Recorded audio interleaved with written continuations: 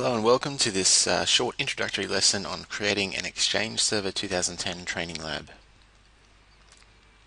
Now I'm just going to quickly go through some of the basic components that will make up your Exchange Server 2010 training lab. The first one is the hardware.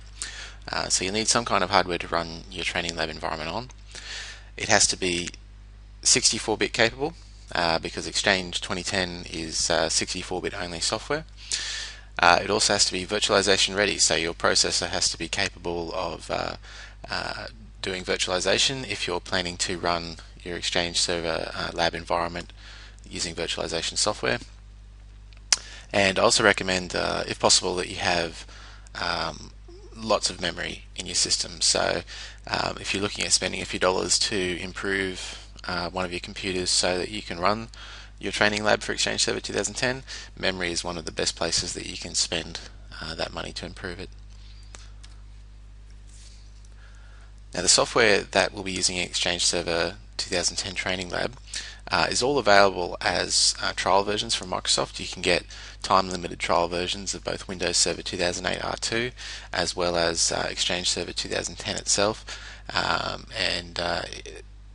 But if you want to run your software for longer, one of the best ways to get access to all of that software is through a TechNet subscription. So that's how I get access to all of my Microsoft software for training purposes.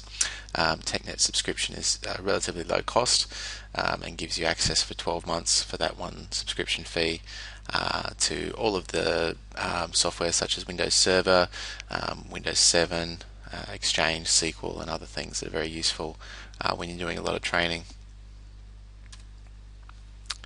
As far as virtualization platforms go, if you are planning to virtualize, you've got a few options. There's Microsoft Hyper-V, which is what I use in some of my training lab environments. Very simple to set up, and of course it's free from Microsoft, or if you have a TechNet subscription you can use full-blown Windows Server 2008 R2 with Hyper-V installed. VMware's also got some options there which can be a little bit trickier to set up in my experience, but if you're familiar already with VMware, then by all means go that way. And another good option for running virtualization just on a regular computer or laptop is a product called VirtualBox, which is completely free and will let you run virtualized 64-bit guest machines, unlike some other products. With the Exchange Bootcamp training program that I'll be taking you through, VirtualBox will be what I'll be using to run the bootcamp from my perspective, and I'll be demonstrating how to set that up. Now the minimum lab environment that you'll need to go through the training that's in the Exchange 2010 bootcamp is at least one server. And that server can be installed as a domain controller and then have Exchange 2010 installed on top of it, which is not best practice. The best practice is to avoid that scenario, but this is a training lab environment, so you can ignore some best practices in some cases if you don't have the resources to run separate servers. And if possible, run at least one client computer as well, so that you can run a full version of Outlook and do some of the client testing as well.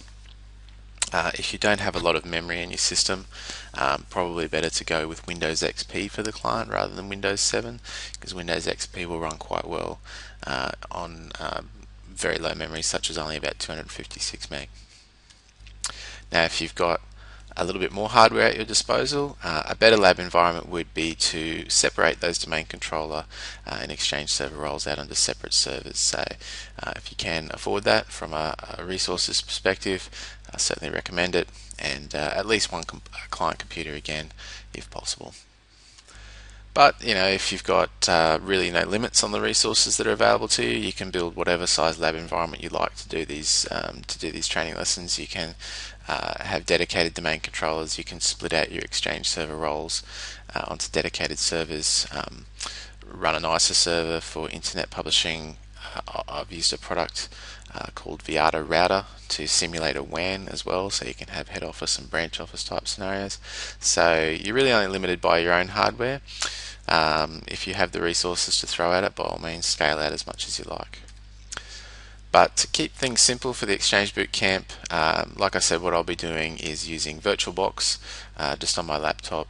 and I'll be installing one server as a domain controller and Exchange server. I'll be installing one client computer as well, and I'll just be using my TechNet subscription so that I don't have any time limitations that the trial software has.